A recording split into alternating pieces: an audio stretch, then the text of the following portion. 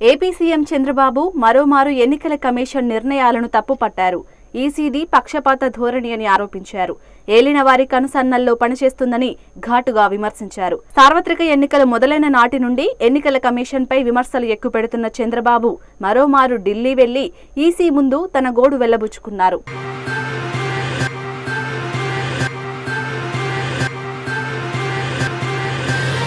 NDA నుంచి వేరుపడిన నాటి నుండి చంద్రబాబుకు తత్వం బోధపడింది. ఢిల్లీ నుంచి గల్లీ వరకు ఎదురవుతున్న సహాయ నిరాకరణ చంద్రబాబు సహనానికి పరీక్ష పెడుతోంది. తాజాగా ఈసీ ఎన్నికలు ముగిసిన 35 రోజుల తర్వాత చంద్రగిరి నియోజకవర్గంలోని గ్రామాల్లో రీపోలింగ్ నిర్వహిస్తోంది. దీనిపై మండిపడ్డ చంద్రబాబు ఇదెక్కడి న్యాయమంటూ కేంద్ర ఎన్నికల కమిషన్ను నిలదీశారు. పోలింగ్ జరిగిన ఇన్ని రోజుల తర్వాత వైసీపీ ఫిర్యాదు చేస్తే దానికి అనుకూలంగా నిర్ణయం ఎలా తీసుకుంటారని ప్రశ్నించారు.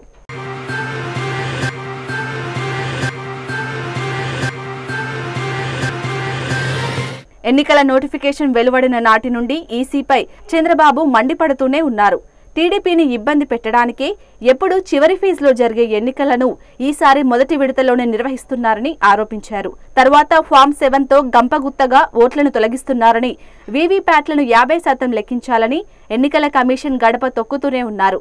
సీఎస్ను బదిలీ చేసిన విషయంలో చంద్రబాబు తీవ్ర స్థాయిలో నిరసన తెలిపారు. ప్రతిపక్ష పార్టీలకు చెందిన వారిపైనే ఐటీ, ఈడీ దాడులు చేస్తోందని, ప్రజాస్వామ్యానికి ఇది పెనుముప్పని ఆవేదన వ్యక్తం చేశారు.